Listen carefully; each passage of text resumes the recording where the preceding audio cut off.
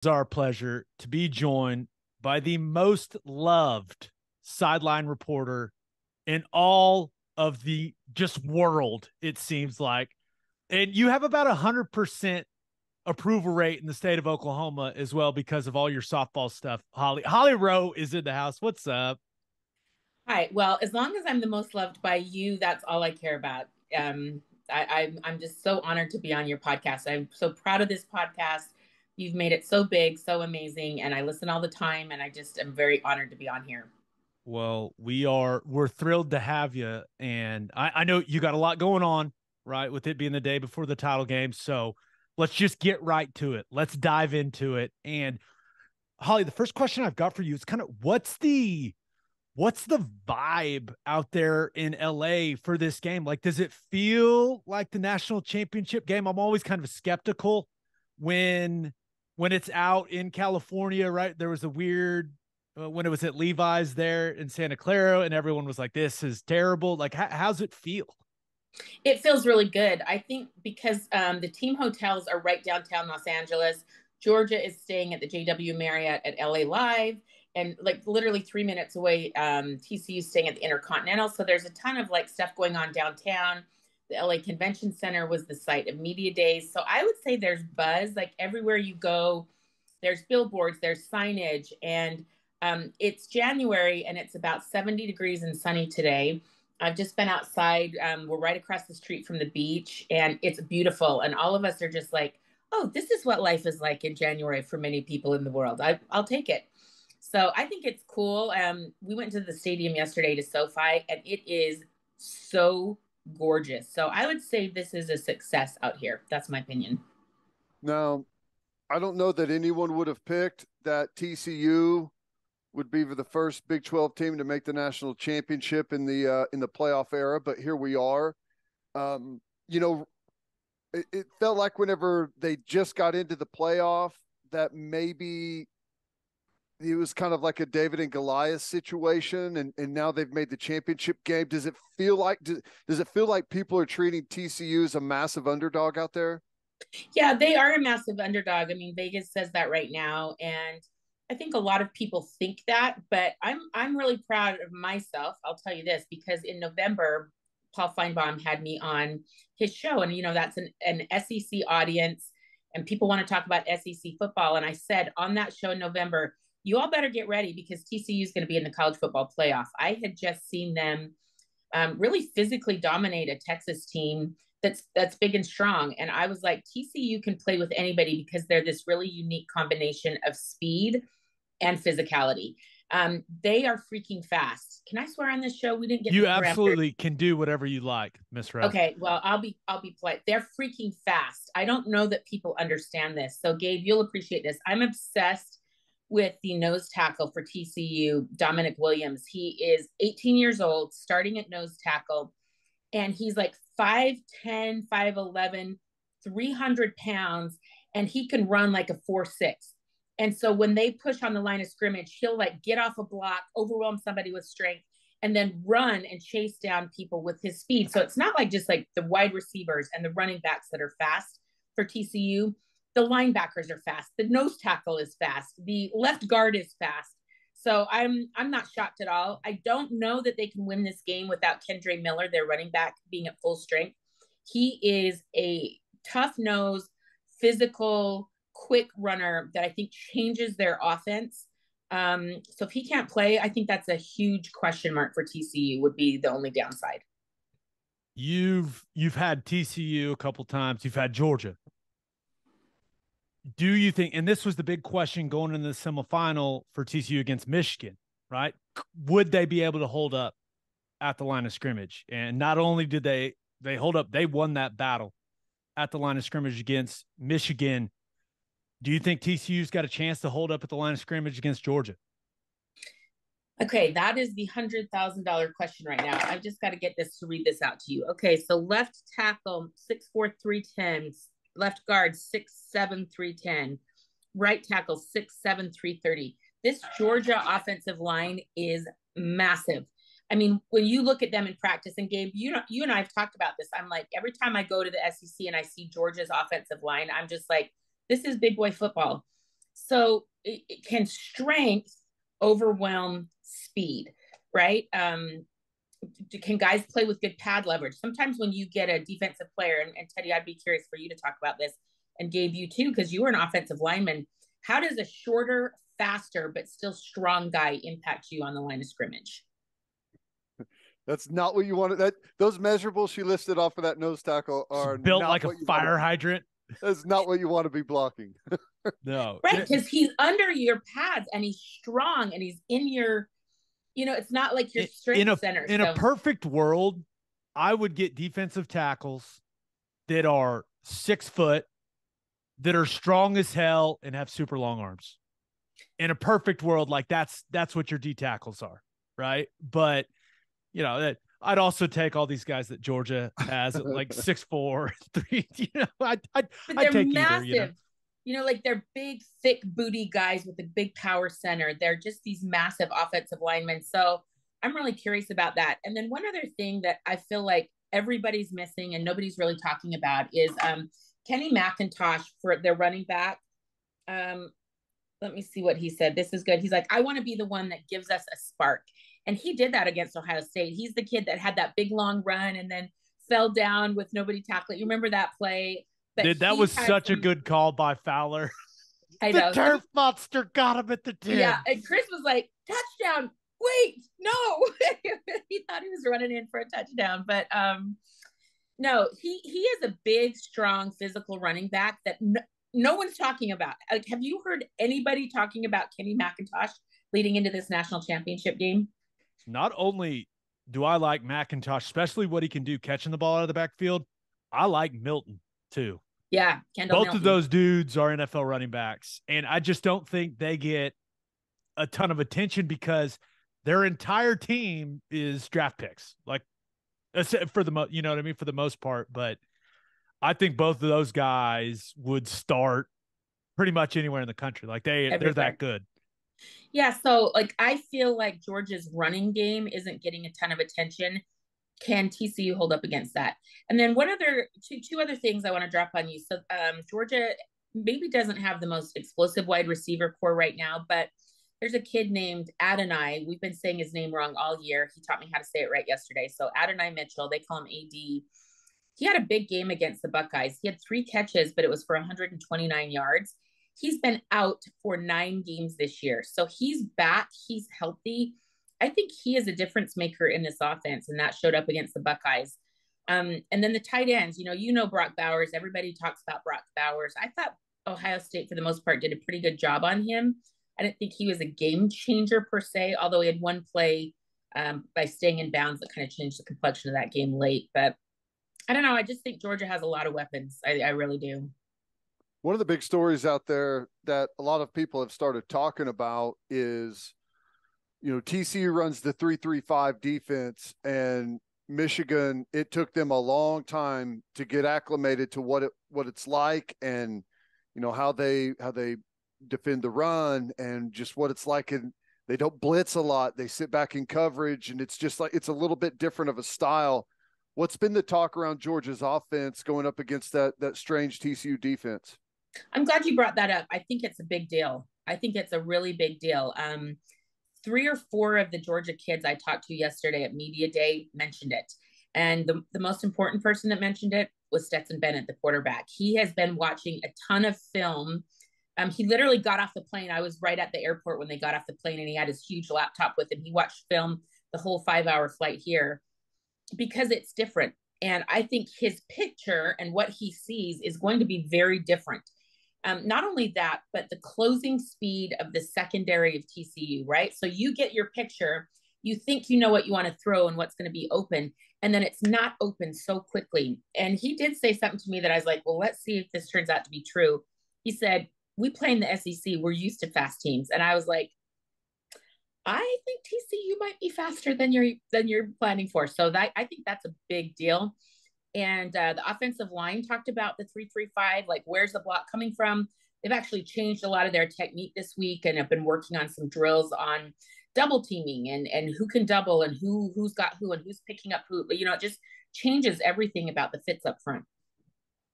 Holly, I know that this is going to spark a very long answer because I know how much you like Max Duggan, but how crazy is this season for him been? I mean, my good, and I will be the first to say I think TCU's got a pretty significant advantage at quarterback in the national title game. Like I'm a Stetson Bennett believer. I think I give him a lot more respect than a lot of other people do, but I just think with what Duggan has been for TCU this year and what he can do with his legs after what we saw CJ Stroud do to Georgia's defense, I just feel like Duggan, he can have a huge game, and he's going to have a huge game for TCU to be in this. I'm glad you said that. I've been actually dying. Like all year, I've wanted to call you and be like, can we talk about Max Duggan and the year he's having? Because you and I have been covering him, since he was a baby at TCU. And just the journey, from having heart surgery to losing the starting job this year and how he handled that. This kid is as impressive as anyone I've ever seen. I voted for him pretty high in the Heisman Trophy balloting, honestly. He's a winner. And the things that Georgia might present defensively that could be an issue, Max is good at. So, for example, if Georgia's defensive line pushes the pocket back and collapses the pocket, or he doesn't have a ton of time, he's really good at hanging in the pocket and stepping up and being okay under duress. He can roll out and extend plays with his legs. I actually had a long talk with Max yesterday about when will he slide? Can he be smart about when he slides? And he said, I feel like the officials always gyp you on the slide yardage, because they mark you down from the beginning of where you started to slide. Max hates that. So he has to be really smart and not get knocked out of this game. Like you have to slide sometimes, or you have to run out of bounds sometimes. So I want Max to be super competitive, super tough, and also super smart. And then he cannot. And also realize that Georgia has some absolute creatures on defense that are going to try to take his head off. Exactly. That's the point. Yeah. Like you think you're tough, and you are, and you have been, but you got to be really smart about what hits you take in this game. Well, that's going to be, I think that's probably the biggest factor win-lose for TCU is what does he do with his legs? And you saw what CJ Stroud did with Ohio State. Like that ended up being a huge factor. And that's not something that he typically does. And, I think a lot of people look at TCU's offense and maybe feel like they can match up, but everything changes whenever the quarterback pulls it down and takes off running. Yeah, all the numbers change. You have to count for him as a runner, and that's something that Georgia's going to have to do. We haven't had our coaches meetings yet. I'll talk with Kirby Smart here this afternoon. So I want to talk and get into that on how do you account for Max Duggan as a runner? What do you commit to him in the box? Do you spy him? Is he that much of a threat? Or, how do you play that? So I think that's an interesting piece of the game. Then another little fun battle that I feel like you two will appreciate.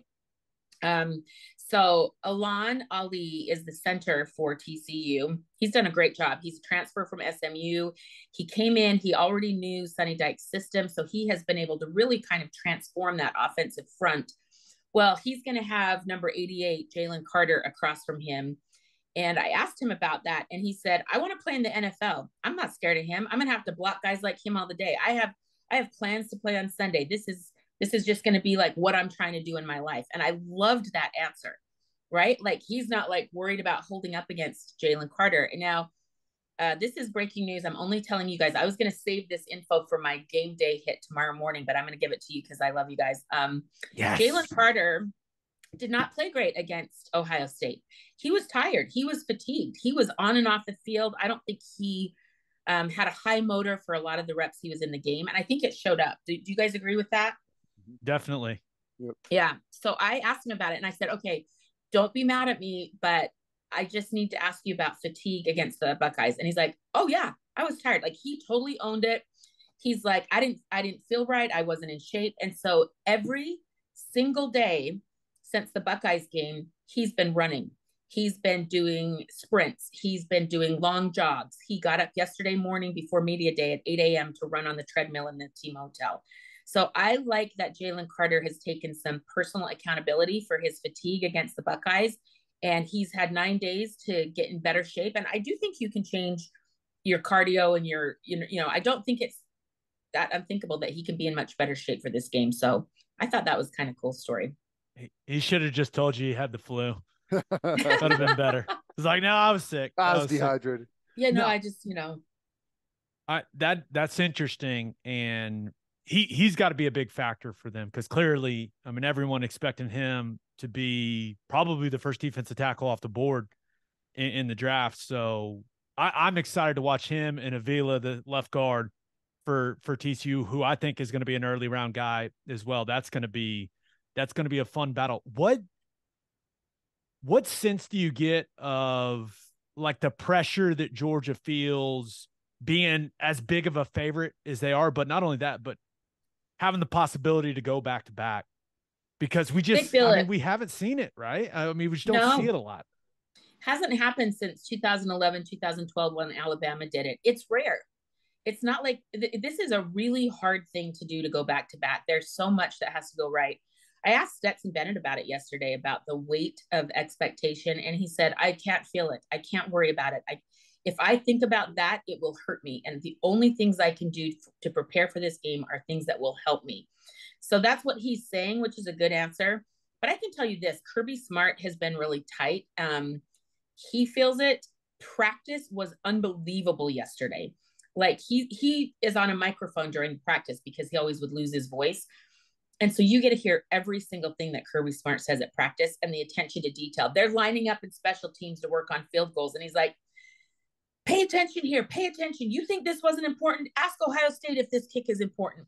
And like executing a kick at the end of the game to win a game. And it was an awesome practice. One of the best college football practices I've ever been to from an attention to detail standpoint. Then we go to TCU and they're playing all old school hip hop rap from Cali. It's like Snoop and all the guys. So it was loose. And the practices are a little different in this regard. TCU does the Thursday kind of light walkthrough, and then Friday is their shells, kind of get ready for the game. So they were different styles of practice, but TCU's loose. They're dancing. They're having fun. And I just remember thinking like, either this is really smart because they're loose and they don't feel the pressure, or they're not understanding the moment that they're about to step into. And we'll see which one it is when the game kicks off. Yeah, that's kind of goes towards what I was going to ask you is like, is there a sense that TCU, they made the playoff, which is a huge accomplishment, and they're on house money at that point, right? And then they win the semifinal, they're in the national championship. Is there a sense that they're happy with making it no matter what the result at this point? No, I think they believe they can win. And part of that reason is how they're winning, right? Like they dominated Michigan. I know Michigan came back and made some plays late in that game, but they're up big on Michigan, the Big Ten champs that had just trounced Ohio State. I think they feel like they are competitive with everybody, and they have been this year. They really have been. They have had a tendency to get down late early in games throughout the course of the regular season and have to stage these furious, dramatic comebacks. They can't afford to do that against Georgia. But Sonny Dykes told us a cool story. So he coached at Louisiana Tech when they were 10-0 one year, and they had a chance to win a game to go to the Orange Bowl for the first time in school history. Like really big deal for Louisiana Tech. He said, I was so tight and anxious, and that's how my team played. Then he was at Cal. They were 7-0, played a tight, anxious game and lost to Utah. He said one other example. What was it? SMU. He was at SMU. They were 10-0. And again, felt the weight of that perfect season, was tight and anxious. So Sonny Dykes said, I cannot coach that way. My team feels it. So I'm telling you, he is chill. He is, if it's on the inside, he's not showing it, but he is making sure his team does not feel anxious. It's the power of the hypnotoad for Sonny. It's what he's channeling. Now, we in both the semifinals, awesome games, higher scoring games. Is that the type of game you're expecting tomorrow night? Are you expecting some points to be scored in this bad boy? Yeah, big time. I think Quentin Johnson, the good TCU wide receiver, said it best. There's some holes in that Georgia defense. I don't think this is an elite secondary. And I don't mean that in a disparaging way. It's just reality. They've given up explosive plays. And I think TCU feels like they can hit explosive plays against Georgia. Can they run the ball against them? I don't know about that, especially if Kendre Miller can't go. Amari DeMarcado is a 6-year player. He's been there. I talked to him at practice yesterday. He's a big, thick running back for TCU. Can he take this challenge and this role and run with it against the nation's best run-stopping defense? That's a big question mark. But I do think TCU feels like they can hit some big plays in the passing game, period. The last thing I've got is, what does it mean, if anything, if TCU wins the game for like the overall landscape of college football? A Big 12 team goes in and knocks out the Georgia team that's trying to go back to back. TCU's already making some really big waves in the transfer portal. Does it change any of the balance of power? I mean, I know it's not going to all of a sudden the Big 12 is the great conference, but does it do anything to the balance of power in college football at all? Yeah, I think it's healthy for college football, right? I think if you look, people get SEC fatigue. And, I don't have it because I appreciate the level of football that's played there. And I just think it's awesome. And they get good players and they do a good job developing those players. But outside of the SEC footprint, people are sick of it and they don't want to hear about that. So I think it would be healthy for college football to show some parity and to show that there's good football being played outside of the South. I think Michigan, the way they lost, that was bad for the Big Ten. Ohio State, I felt like they were more competitive for sure. And I think if Ohio State, I'm going to still double down on this. If they would have had Travion Henderson, Mayan Williams available for that game, and then their tight end got hurt early in the game, and then of course Marvin Harrison went out in the fourth quarter. Like, if Ohio State had their weapons for that game, I still think Ohio State was the best team in the country this year. I really believe that. But they just had a really bad injury situation at the wrong time. So I think it's good for college football when the more teams that are competitive and are in the conversation, the better for college football, period. Last question I've got for you. And it's about just covering the game. Best part about covering a national title game and worst part? There's no worst part. It's like the dream come true. Like, I'm a little person that I was 5 years old when I went to my first college football game. And I would tell you college football is probably the longest, most important relationship of my lifetime outside of my family. Like, I'm not joking. Game? I'm not joking. BYU Hawaii. Oh, nice. Yep. Like in the 1970s, late 70s, BYU was really good. Quarterback Gifford Nielsen. I remember it vividly. And so I've just been in love with college football ever since then. So like, I was sitting on the sidelines yesterday at practice, and Claude Felton, the longtime sports information guy from Georgia, and Lauren Smith, their longtime beat writer, and he's just an amazing guy. We're sitting there, and I looked at both of them. They're in their 70s, and I was like, I just want us to sit here and have a moment together of how far all of us have come and how special this is that we together at the national championship covering Georgia. It's just really cool. I started bawling like, this is you so crying? No way. Yeah, you know me well, but I'll never take it for granted. It is an honor of my lifetime to be here in these moments. So the best part is I've worked really, really long and really hard to be here, and I'm proud of myself.